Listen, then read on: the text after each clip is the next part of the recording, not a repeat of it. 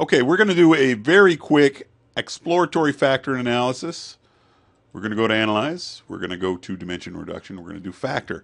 The first thing you've got to remember is the first half of exploratory factor analysis is exactly what we did with principal component analysis. So we're going to do that first part, principal component analysis, real fast without a lot of explanations.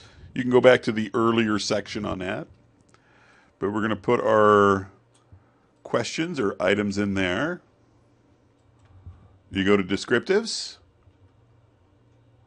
coefficients, significance, determinant, KMO. I think that's all we need here. Continue. There's our extraction. There's our eigenvalue cutoff. Boom.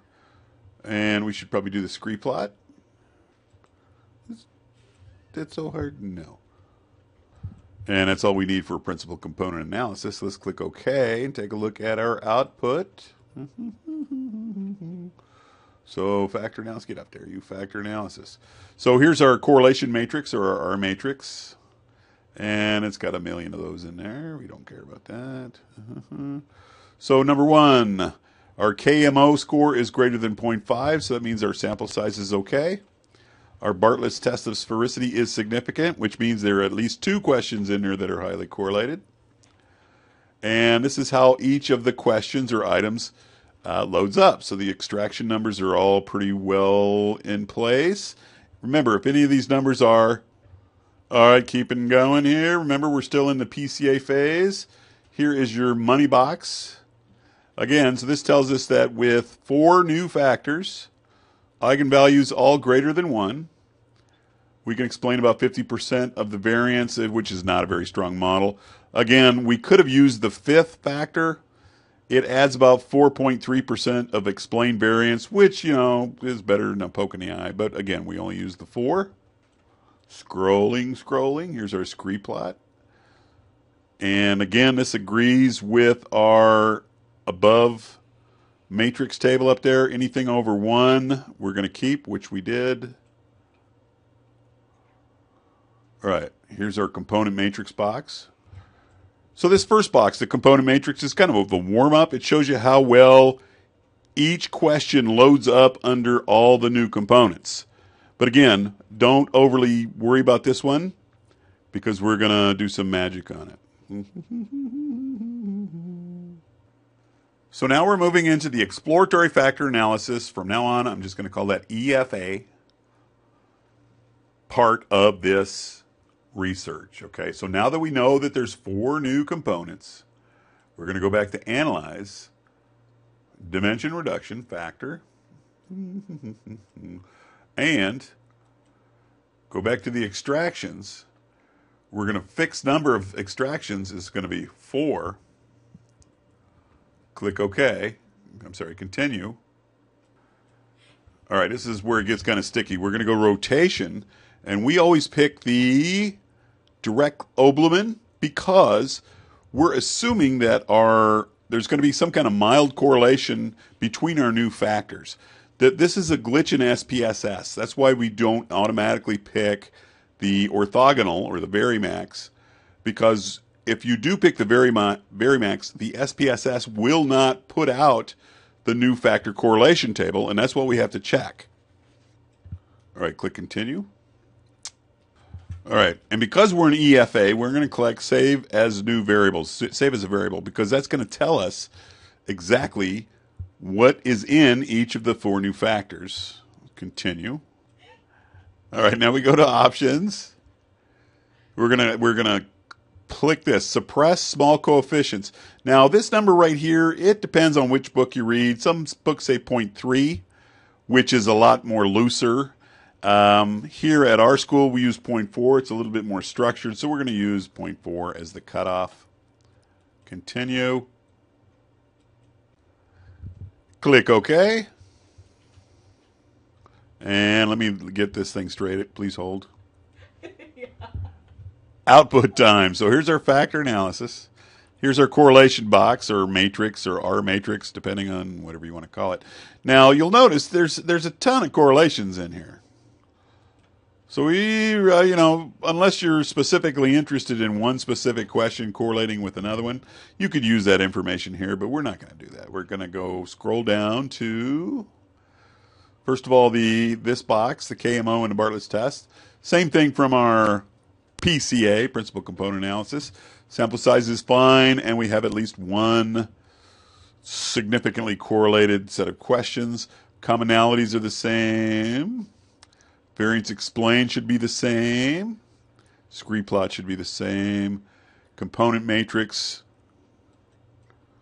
So you'll notice this component matrix box is a little bit different. The reason is because we click that suppress the smaller component. So if the component load up was less than 0.4, it will not show here. But again, this is not the box we're going to be looking for. The one we want to look at is the rotated component matrix table. But before we do that, we have to look at the correlation matrix table between the new factors. So let's scroll down. That's usually at the very bottom of the document. And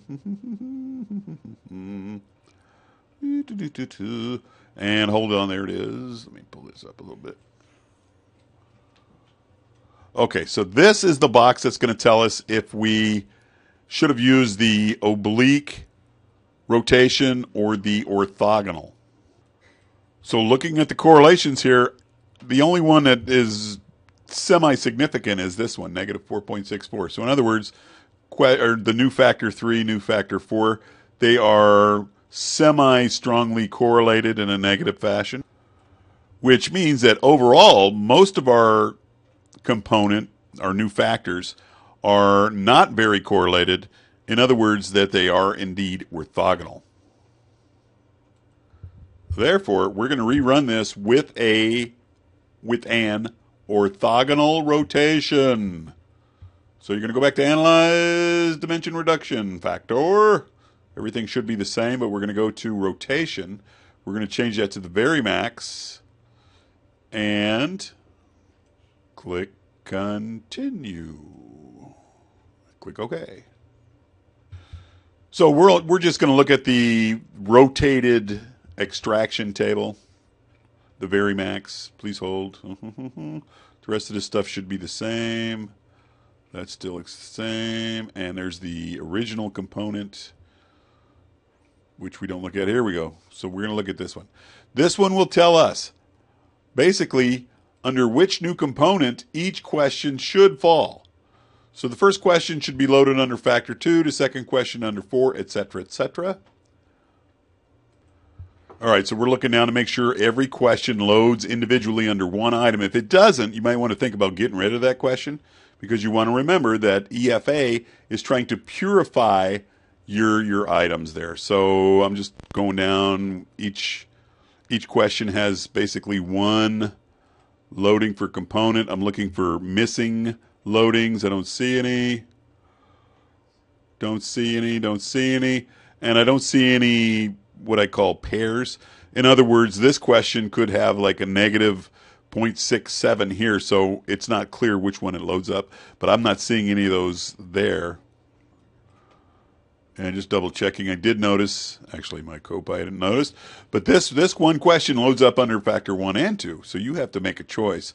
Normally we just go by the bigger value, so I would take this question and load it up under number 2 there. Okay, now we got to figure out which questions load up under which of the new components in order to run a reliability on each of the new factors. So hold on one second. So I simply wrote down which of the questions load up under which of the factors, okay? So factor 1 has all these questions, factor 2 has all these questions, etc., etc. So now we're going to run a reliability test on each of the factors. Please hold. So we go to Analyze. We go to Scale this time. We're going to click on Reliability. I hope you guys can see that. Let me move this over a little bit so you can see that. Analyze, Scale, Reliability. And we're going to take... All right, so you should right-click on these guys. Change it to Display Variables. That puts their numbers up. So I can't remember which ones they were, so let me refer back to my Excel. So it's 6, 7, 10, 13. 6, 7, 10, 13, 6, 7, 10, 13, and who else was it? Please hold. 14, 15, 18. 14, 15, and 18. Okay, and basically we just want the item, scale. Scale if item deleted. Scale means Cronbach's alpha. And the correlations. Okay, so this is going to tell us the reliability of factor 1. Click OK. Keep your fingers crossed. So this is how many there were, 2,571. That's a lot. And our Cronbach's alpha was very high, 0.821. The first number, not the second. Thank you for the correction. This is the Cronbach's alpha, 0.823, which is very, very strong. We're looking for a cutoff of usually 0.7, depending which book you look at. So that means that those questions are correlated strong enough to be considered reliable. Okay, so we're going to repeat this with each of the other factors. Please hold. Okay, the second one has questions 1, 3, 4, 5, 12, 16, 20, and 21. Please hold while I put them in. Analyze. Scale, reliability. Kick these out. Stick the other ones in, right click, display variables, and It's Leo, not Leo. don't forget to check the statistics. We always want the item, the scale, that's the reliability score, the scale if deleted, and we want the correlations, and I think that's it. Click continue, click OK, let's see what it says.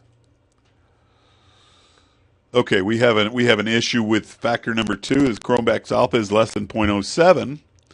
So what we're going to go down here is what it would look like if some of the items are deleted, and that would hopefully would strengthen our Cronbach's alpha. Okay, so this is a very important box here. If your Cronbach's alpha is less than 0.07, this box will tell you. I'm sorry. If your Cronbach's alpha is less than 0.7, I'm old. Get off my back. This one will tell you which question that you might want to think about deleting to increase your Cronbach's alpha. So this last column, it'll give you your new Cronbach's alpha value if you deleted this question. So I'm looking at this one right here, 0.8. Let's look at the rest of them. No, that's it. So in other words, if we deleted this one question, standard deviations excite me, that would kick up our Cronbach's alpha for factor analysis 2 up to 0.8, and that's what we're going to do. So please hold. All right, so that is question number 3. So we're going to reanalyze. Let's go back up to analyze again. Analyze. Scale. Reliability. We're going to kick out number 3. Everything else should be the same. We're going to click OK.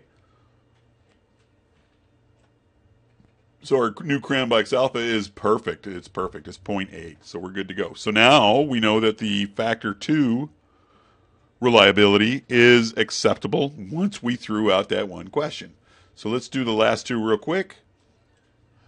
All right, so factor 3 is kind of easy. There's only 3 questions, 8, 11, and 17. So we're going to go to Analyze, Scale, Reliability. We're going to reset this, right-click, 8, 11, and 17. There's 8, 11, and 17. Click OK. Statistics. Item. Scale. Scaled if deleted. Correlations. Good to go. Continue. Click OK. All right. So, wow.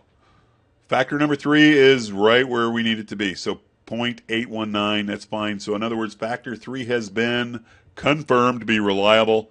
Our last one is factor 4. We're going to go to Analyze, Scale Me. We're going to reset this bad boy. Factor 4 is question 9. 19. Get back in there, you.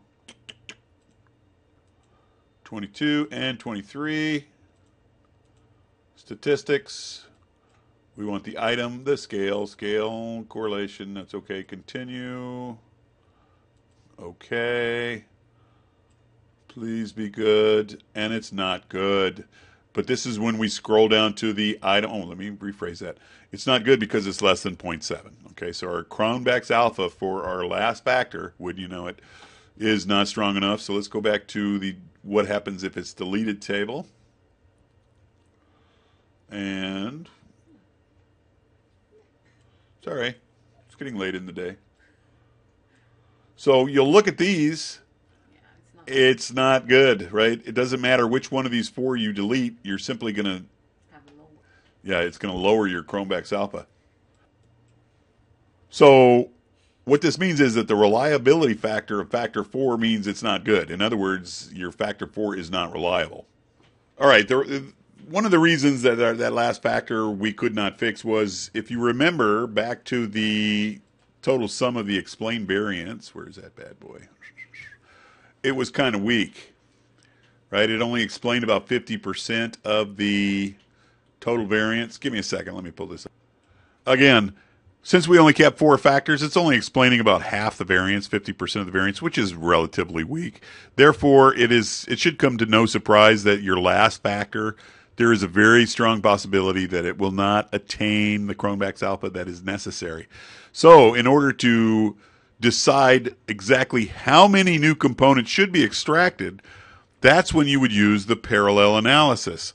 But unfortunately, we're not going to do that in this video. So we're done. That's it.